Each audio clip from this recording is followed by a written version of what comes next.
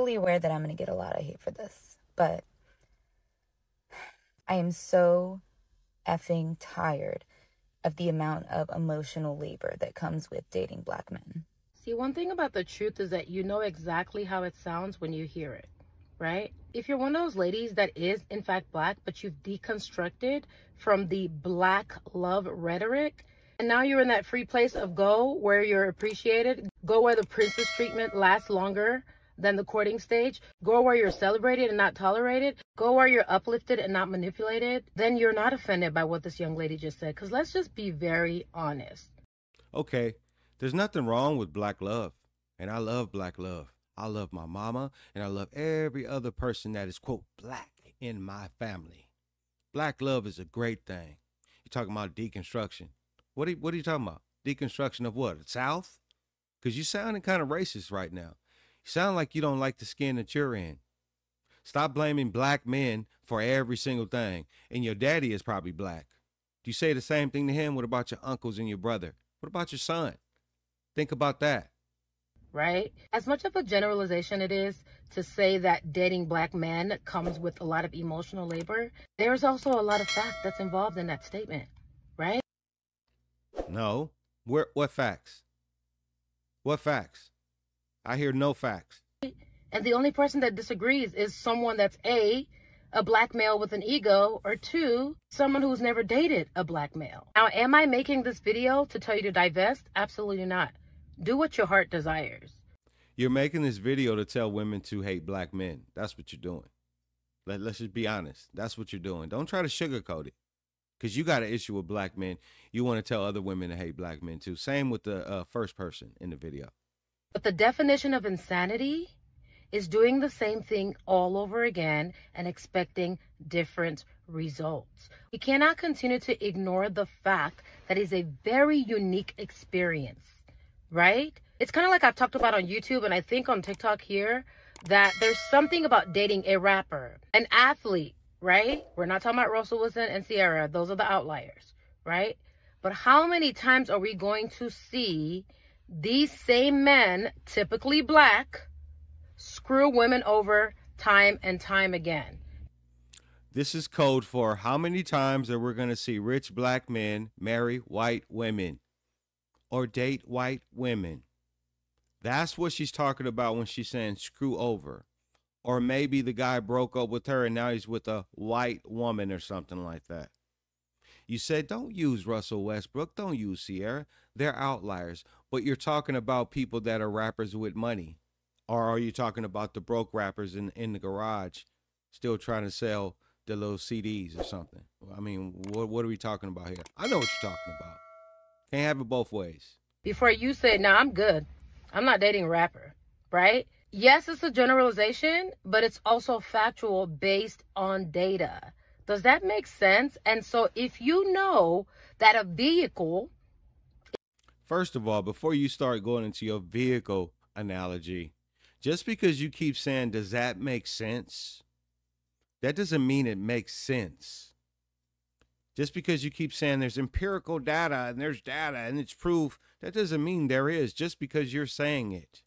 Is likely to break down on you, and you know that the safety rating has not been great, and you go to purchase one anyway for the aesthetics, i.e. the Range Rover, then be prepared to have your car in and out of the shop.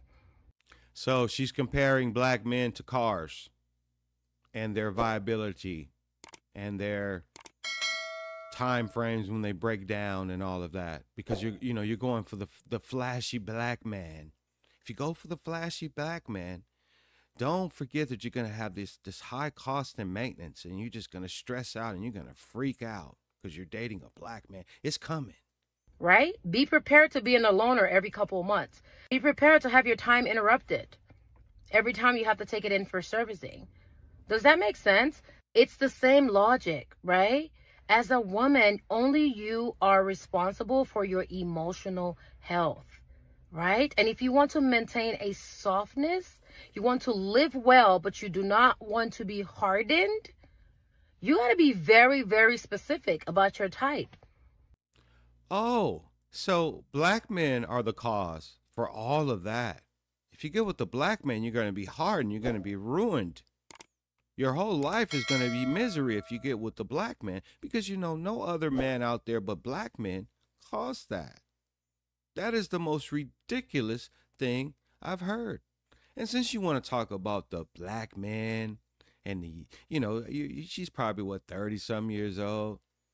Guess where you think, oh, where did all these black men, where did they grow up? Single moms?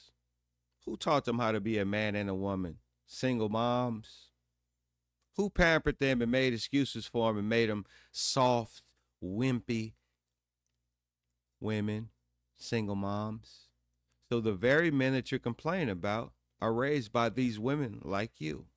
So maybe, just maybe, it's you that needs to change something. I'm sorry. And I know I've gotten this kickback a lot from my clients. Like, well, what happens if I'm only attracted to black men? Then I guess you'll never try nothing new. And I guess you'll continue to get the same results. And I guess you'll continue to look for a diamond in the rough, right? I feel this way about anything in your life that you notice is disrupting you. No, you don't. You're just using that as a mask.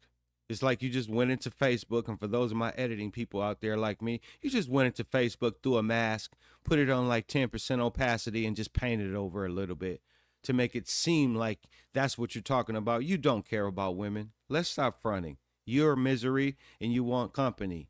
So kudos again to that beautiful woman for speaking up, because not a lot of us are saying this out loud. We are thinking it, but we're not saying it enough. If you're seeing my face for the first time, my name is Mary, and I'm borderline obsessed with seeing women loved right the very first time. If that sounds like a cup of tea, definitely like and follow for more.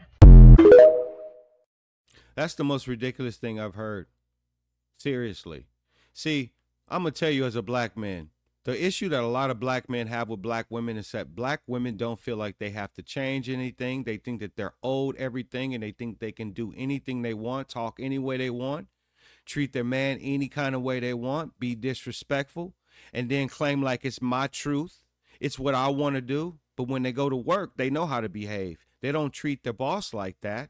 They don't treat other men that are not black, that they're not in a romantic relationship like that. So they choose to treat black men like that. It's almost like black men deserve like this attitude, right? Black men are tired of attitude. Black men like all women. There's not men like all women, no matter what color we are. It's not like we look at women and say, oh, she's black, I like her, but I don't like her because she's white.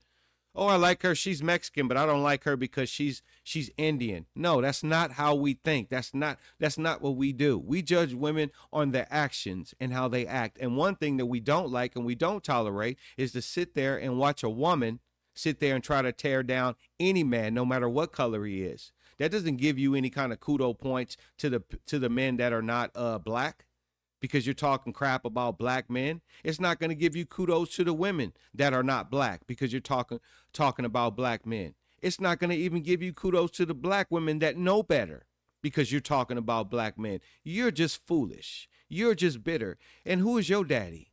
Is your daddy black? Is your mama black? Is your uncle black? Your brother? Your sister? I mean, come on, man. There's nothing worse than somebody that hates the skin in their end. If you close your damn eyes and you couldn't see nothing, you would still have to love the skin that you're in. So I will never be cool seeing videos like this from any race telling somebody that they don't like their own race.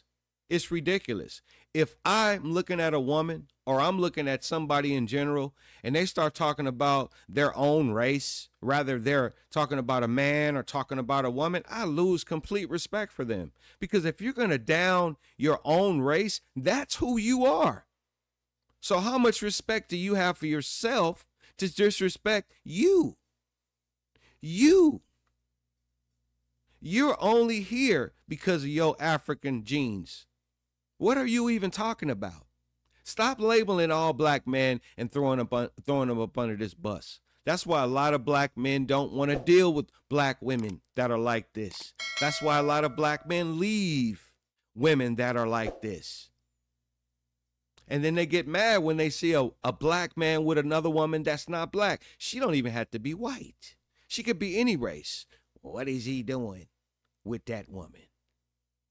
Work on yourself. because the women that came before you wasn't like that. The only generations of women that experienced this right here is the last couple generations of black women. The women before that were not like her. Not like you, and not like you. So think about that, ladies.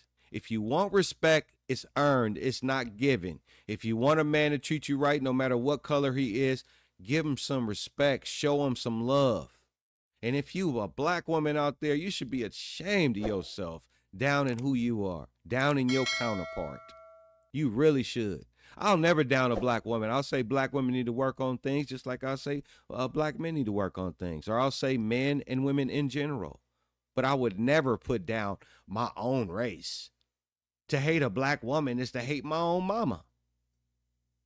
Check yourself and stop doing things just for attention and to try to get likes. You also use that other young lady's picture on there because you figure she's beautiful and she looks better than you and she can get you the attention you need for this video. Stop playing. Anyway, y'all let me know what you think about this video in the comments. Make sure to like the video. Subscribe to my YouTube channel. If you're on TikTok, go ahead and show me some love over there and give me a follow. I'd appreciate it. As always, have a good day. Peace. May the force be with you.